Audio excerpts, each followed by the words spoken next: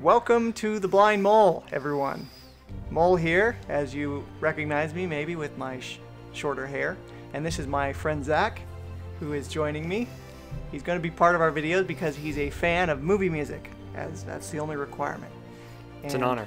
Thank you. It apparently is an honor. He's going to be telling us a little bit about what we're doing in this new and exciting setup. So we're going to be looking at 10 of the most underrated soundtracks out there. There's a lot, and we've dug up many subpar movies that many people aren't familiar with that actually have phenomenal soundtracks. So to do that, we're actually going to do a little game rather than just a traditional top 10. We're going to look at a soundtrack, and then Mole and I are going to rate it based off of saying whether the music is better, spot on, or worse than the movie itself. So we're looking at the movie and the music and how those two play together. And as you notice, I have my own, so we are not always going to agree. And you guys can be the judges on whether or not Zach is right or I'm right. It could get ugly. Spoiler alert. I will be right. No. Okay, Doug. Let's bring on the nominees. First, James Newton Howard's The Village. Okay. So, is the music of The Village better than, worse than, or spot on with what we think of the movie? We need some Ready? drums. I'm ready. I said spot on. Mole said better. Explain yourself. It's way better. Okay, The Village was a decent movie, but the soundtrack may be one of the greatest soundtracks I've ever heard. You have some fantastic music, and I don't think anyone thinks The Village is like a staple in horror. So I agree. It is a phenomenal soundtrack. That violin is haunting. It creates this very foreboding atmosphere to the movie and really brings the whole feel of the movie together. But I love the movie. I think it is one of Shyamalan's best twists. It just keeps you on edge, and then it's a phenomenal movie, and I think both match up perfectly. Well, okay then. Probably Next. like After Earth 2. Oh, please. Next contender. Thank you, Doug. Ooh, I like this one. We Bought a Zoo by Yonzi. Okay. Ready? And we agree. Better. I would say a subpar movie with some great moments, a great message, but a phenomenal soundtrack, right? Agreed. I mean, Scarlett Johansson's in it, so you can't say it's a terrible movie. You're never going to go wrong. So this was Yonzi's first debut as a film composer. He comes from the band Sigur Rós.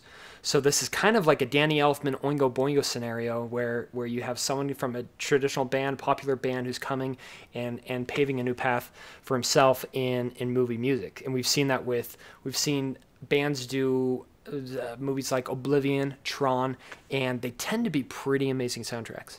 And We Bought a Zoo, if you haven't listened to it, is so much better in my opinion that you could listen to it right now without ever even watching the movie and be blown away. Agreed. Because Johnsie's so flippin' amazing. Yeah. Next. Thank you. My Dog Skip by William Ross. Ooh, Shall we? I'm ready. Spot on. I want to hear Spot on. I want to hear your explanation there. Well, I said better. I am a sucker for canines. I will admit it. Any movie that involves a dog, I think I wept openly in Marley and Me. I'm probably not the only one. But man, Will Ross's work in My Dog Skip was unbelievable, as was the movie. Great soundtrack. The movie, I need to go back and watch it.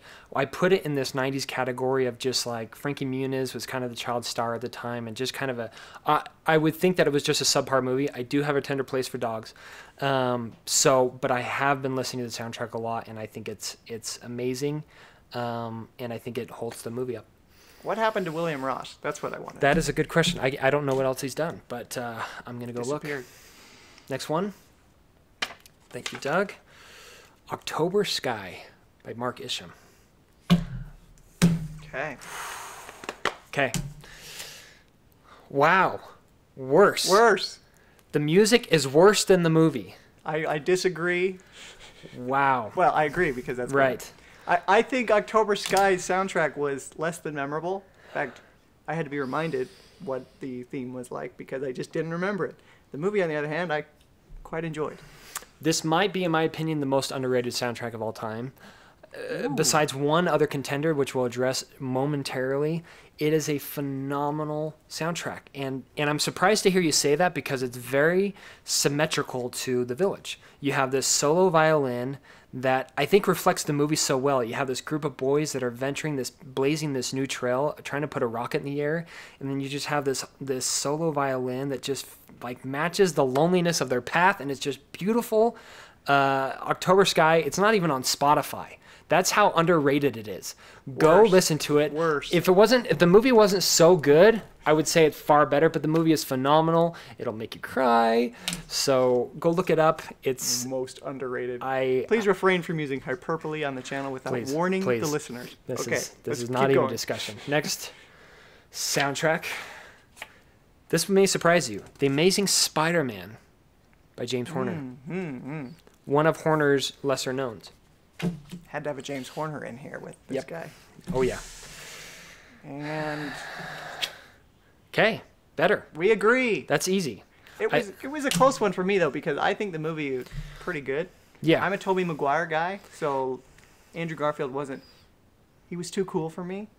But if you haven't listened to this soundtrack, you're going to be blown away. It may be one of James Horner's best albums. And it may be one you've never even realized he did. If you need all the feels, if you're feeling sad, the tracks I Can't See You Anymore and Rooftop Kiss are just, you would never believe that it comes from a superhero movie. So I say better because I'm not a huge superhero guy. I know that's forbidden to say on this channel. Blasphemy.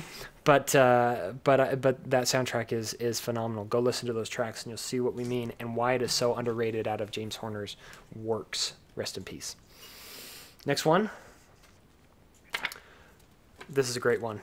James Newton Howard again, Treasure Planet. You didn't see that coming. Ready? Ready. Wow. Spot on. I said better. He says spot on. I need you to explain that. Movie was subpar, and I thought the soundtrack was subpar. I'll be honest. Wow. One or two tracks on there that I thought were really good. The theme itself I thought was great, but when it comes to James Newton Howard, I could name 10 albums by him that I like more than that. I listen to that soundtrack and I want to go conquer the world. I just feel like I could vanquish anything. And the movie, it just pirates on ships in the air. It's just kind of this acid trip that I'm not into, but the music is so high above the movie. You listen to the music and you're thinking, no way was this a Disney flop, because it was. Sure it was. Next. John Williams, which this is going to surprise you. How could John Williams have an underrated soundtrack? Well, he does. And it's a movie called Hook. Arr. This is a tough one. Captain Hook. All right, I'm ready. Ooh, opposite ends of the spectrum. Better and worse. This is easy for me because I think the soundtrack is very good, but that is a classic movie. And you said that the critics tore it apart, right? Yeah, critics didn't like Hook for some reason.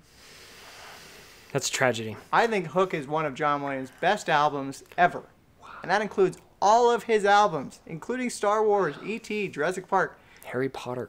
Go listen to Remembering Childhood and Don't Cry. Or You Are the Pam when he takes off his glasses. Ooh. Way better.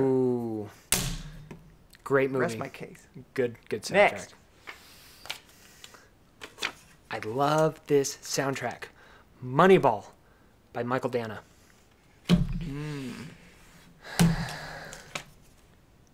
Both say spot on.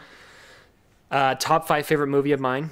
I think it is a great movie. It is. And are you a baseball fan? I'm not even a baseball fan. I like baseball, but I think it's a true story, but it is such a unique and original sports film. It's the underdog, but done in an entirely new way, and it's all true. I think it's amazing. But that soundtrack, so go listen to the process, or It's a Process. There is just something about this. To me, it just screams this underdog, going through this process of becoming this team that was off the radar, and just that evolution throughout the movie and the music, it just goes so well. Spot on. Really unique score by Michael Dana, and I would also point out the track, the Streak, if I could speak. Okay. The Streak was also fantastic on there. We finally agree. Fair. Spot on. Arrival. A more recent arrival, if you will, to the cinematic universe. Easy.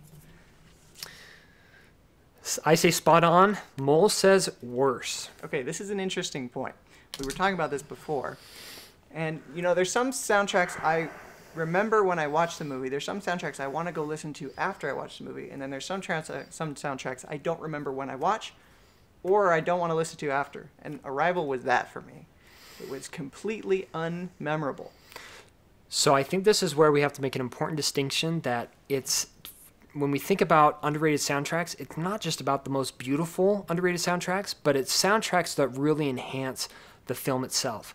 That soundtrack is very unique. It's very different. It's very extraterrestrial, if you will. So you have, I mean, you listen to that soundtrack and then you just picture this object that just appears in the air and no one knows what it is, and it just matches it. It's just eerie and it's mysterious and it's kind of trancy. It's very different. It is spot on. It's a great movie and it's a great soundtrack. Go listen to both. Pay attention to the soundtrack when you do. That deep bass when they're going up into the giant jelly bean thing. Amazing. Well, and that's an interesting point. If you guys out there, do you value the listenability of a soundtrack after you see the movie more, or do you value it in context with the movie itself when you guys are evaluating soundtracks on your own? I'd be curious to hear some comments on that. What's more important to you? That in the moment soundtrack like Zach's describing, or you know, something more like Hook, or something where you want to go back and listen to over and over and over? That's fair. Next. Last one. The last one? And I'm very excited about this one. Once again, I'm on the show, so we're doing a lot of James Horner. He's popular, but he does have some underrated soundtracks. Bicentennial Man.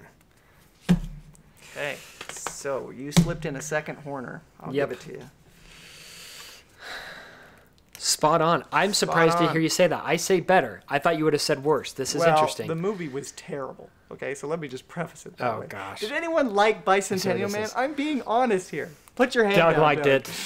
Can we get the camera John on Williams Doug? not being funny, I'm sorry. I just wasn't into it at all. And the music was so derivative of his other stuff. We have a video about this. There was nothing original about what James Horner did in Bicentennial Man, and I love James Horner. Okay. So I don't have much attachment to the movie. I think it's just an okay movie, but then you add the soundtrack, all of a sudden the movie actually hits the feels. The movie is this enormous passage of time and generations and generations. Enormous passage. It was. We went through like four generations. Robots time. live forever. So the movie should last forever. And it does. It's like a 3-hour movie. But the soundtrack is one of Horner's best because it's like you said, it's a conglomerate of some of Horner's best. Every composer has a style, and it trickles into various movies that they do. This is like a conglomerate. You see bits and pieces of Deep Impact. You see bits and pieces of Legends of the Fall. You see bits and pieces of Casper. It's really a blend of all these great soundtracks, and it just Gift of Mortality. Go listen to it and tell him how wrong he is. Tell me it's original enough. It's maybe, well, I didn't claim originality, but it is beautiful and it enhances the movie, and it is. Anyone that could sit through that entire movie, I'm sorry. Just go listen to the soundtrack. Got to do something better with your if you life. have to. Now, we did have some honorable mentions that didn't make this list. Zach, what are some of those? So, real quick list them all. So, James Horner, we've got, James Horner again, Rocketeer. Thomas Newman, we're going to throw in Meet Joe Black. I think that's an amazing soundtrack. What else? James Newton Howard has quite a few. He has a lot. Whether it's Sixth Sense or even Signs, I think he has. There's a lot out there, and I hope we can do a follow up on this because I think we've only hit the tip of the iceberg. Surface. So what did we miss? What would you guys say are the most underrated soundtracks? And seriously, comment and list them up because I want to listen to them if I haven't heard them. We need more. And we're going to be getting into some other fun stuff. With Doug on board, we're going to be talking a little bit more about video games as well. So those of you who are big gamers, a lot of movie composers get into the video game world and they dabble. So we're going to get into that as well, and we're going to be talking about some more fun things. So stay tuned, and we'll see you next week on The Blind Mole.